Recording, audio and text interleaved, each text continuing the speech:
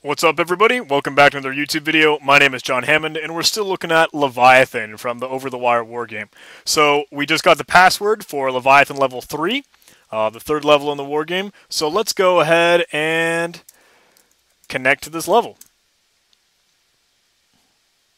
Alright, now that we are in, let's see what we've got here. We've got another set UID binary. We can tell because it's noted red here, and if we check out the permissions with ls-tac-l, you can see the S bit. So it is set UID binary. Leviathan 4 is the command, or the user that we will elevate to once we kind of run that binary as a command. So, level 3, enter the password. What? I don't know the password. Okay. It's probably wanting a string, so let's run strings on this. We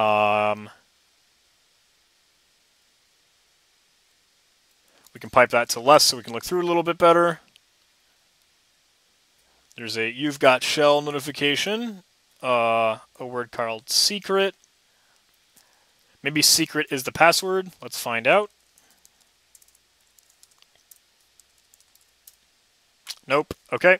Let's run ltrace on it, just had we had in some other levels.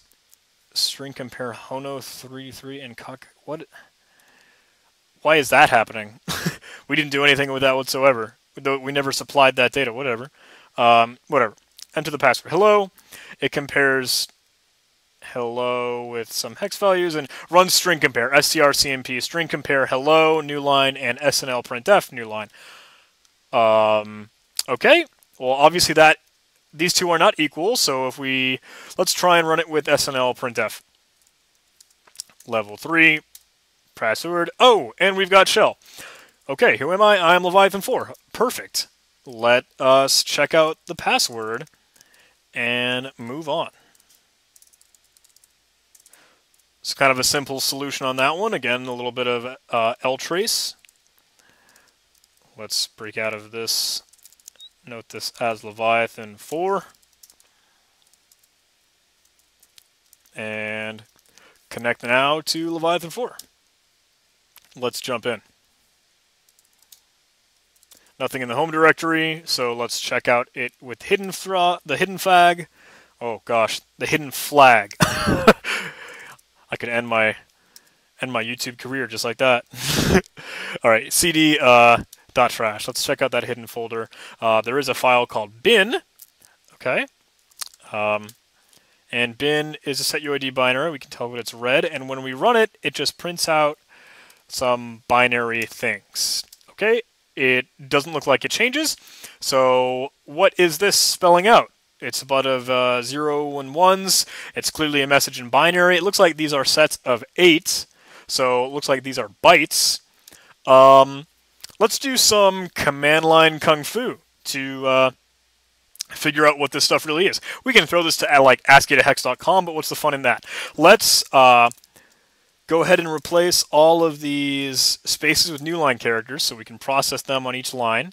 And then let's do a little while read line so we can work with each of these in its own iteration.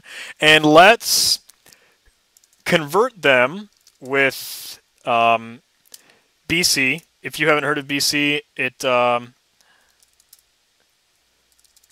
I consider it like binary conversion, but it is just a command line. I don't know, whatever. It will convert between bases.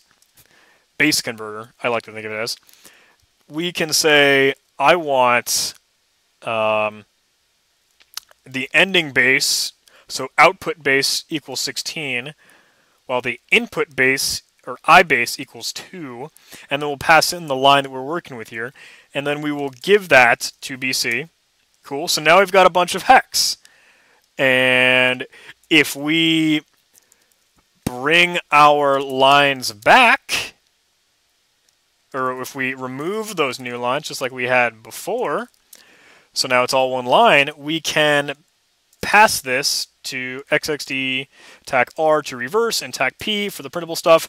And now we have some seemingly password-like string here. Let's go ahead and save this. Oh, I don't want that new shell. let's go ahead and break out. I'm pretty confident that's the password. That is what, Leviathan 5, right? Yes. So paste that in. Let's try to connect to Leviathan 5 with that as our password.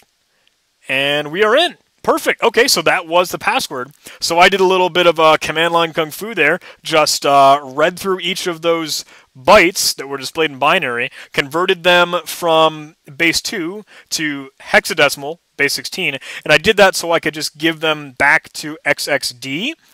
And XXD, as we've seen in at least Bandit and other videos, other tutorials and guides and stuff like that, that will take a hex dump. So we were able to use the TAC R and the TAC B to reverse it and put it back into ASCII, and that got us the string. So now we're into level 5, and we'll jump into that in the next video. So thank you guys for watching. Hope you're enjoying these. I hope I'm not going too fast. Hope you're enjoying the content. Hope you're learning a little bit if you haven't seen that stuff before. But thanks again. See you soon.